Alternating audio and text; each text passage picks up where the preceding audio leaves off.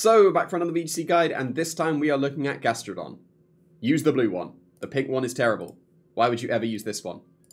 Use the blue one. People have forgotten about this Pokemon. This is a 2-time world champion. And no one's using it. And Dondozo's everywhere. And this is a brilliant Dondozo counter. So why aren't people using it?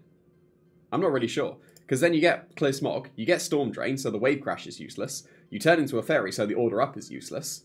So they're resorting to either just Earthquake or Terra Blast, and that's not strong enough to break through you, because you'll just Clear Smog them on that turn, and then they can no longer break through the Gastrodon. Because you'll just recover, and then slowly chip them away with Earth Power until you do win. And then the partner next to Gastrodon will also be able to chip away at the Dondozo. So yeah, this is a brilliant Dondozo counter. If you really wanted to commit to it, then run Air Balloon. Don't do that, it's not worth. Just because you're the perfect Dondozo counter doesn't mean that it's worth it. So I would say that Citrus Berry is probably the best item on this kind of set, because then you're making use of your high base HP, which should be max HP. Annihilate has a base 110 HP. That is the maximum Annihilate HP. That is one more than Annihilate's HP. So you will survive a final Gambit from Annihilate if you are max HP. So Gastrodon should always be max HP in my opinion now, because I think there's about 20 Pokemon that survive the final Gambit, give or take, and about 5 relevant ones that survive the final Gambit. So those 5 relevant ones should survive the final Gambit if they can help it. Gastrodon being one of them, so it should.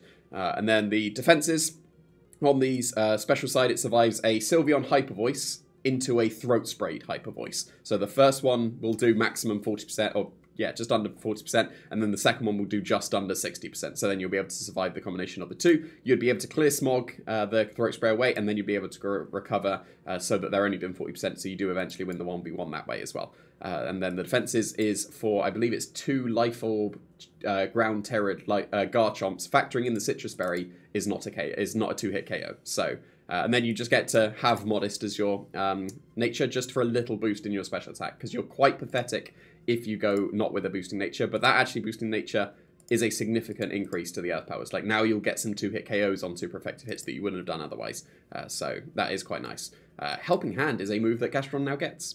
So it's not just going to be incredibly passive and sit on the field, occasionally chipping and just sitting there being a Storm Drain bot. Helping Hand's going to help out with the damage output. So that is quite significant for Gastrodon. Like, people had just run Yawn in the past, and that helps it not be passive, and that's perfectly fine as well. You can definitely get away with running Yawn over this. But I want to try out the new toy and Helping Hand on Gastrodon, because I think that could be quite nice in stopping it from being super passive. So, yeah, Helping Hand is going to be quite nice. But there are a couple of other alternatives. You can run a stockpile set for sure, because then you are going to make yourself very much unkillable, and that is kind of the point of Gastrodon, because if you stockpile up, they may not be able to break you anymore.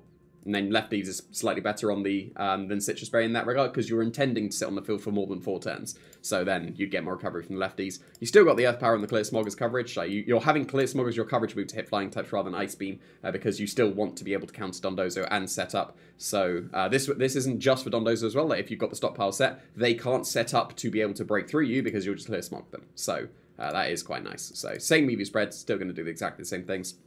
You're just going to slowly chip away at them with the Earth Powers while you just can't be KO'd by stockpiles, which is quite nice. So, yeah, you can go a bit more offensive if you want it, and this was something that I spotted, because Scald is no longer an option on Gastrodon, and if you did want a water move, you have to resort to either Muddy Water or Hydro Pump. Either of them are fine, but I'm a coward. So Zoom Lens, because Gastrodon is a very slow Pokemon, it's almost certainly moving after the Pokemon it's attacking, so with Muddy Water, now you get effectively 100% accurate Muddy Waters, which is turning I think it's 71% chance to hit both into a 100% chance to hit both. So that's effectively a 29% increase in accuracy, which is definitely worth it. And then if you go for Hydro Pump, it's now a 96% chance to hit, which is, like, very, very good. Like, better than things like Drill Run and all that. So, almost guaranteed accuracy, which is definitely worth it. So either Hydro Pump or Muddy Water with the Zoom Lens would be justifiable. If you are doing that, you probably should be a bit more offensive. So this is just so it's invested reasonably so it hits that bump, and then just dumped into defense, basically. So no defensive benchmark as such. You're just going to be able to be actually doing damage with your Hydro Pump / your Muddy Water. Also, it would be remiss of me not to mention this set, because this is also a setup and never be KO'd set, but it also increases your offense. Because it doesn't get Calm Mind or anything like that. Its physical attack stat is only a little bit worse than its special attack stat. So you can definitely get away with running Curse. You're going to need a couple to actually do damage, but if you've got a couple, that means you're likely not being KO'd on the physical side anymore. So if you do get the curses up, you're probably going to win with the Gastrodon because you can't be broken quickly enough while it's still doing okay damage. Previously, I would recommend the Fairy Terror type on pretty much all the Gastrodons because then it turns into the Dondozo counter it is supposed to be. But on this one, you don't have clear smogs, so having fire to resist the grass type attacks that can come your way is probably slightly better. So yeah, Gastrodon, it's been forgotten about.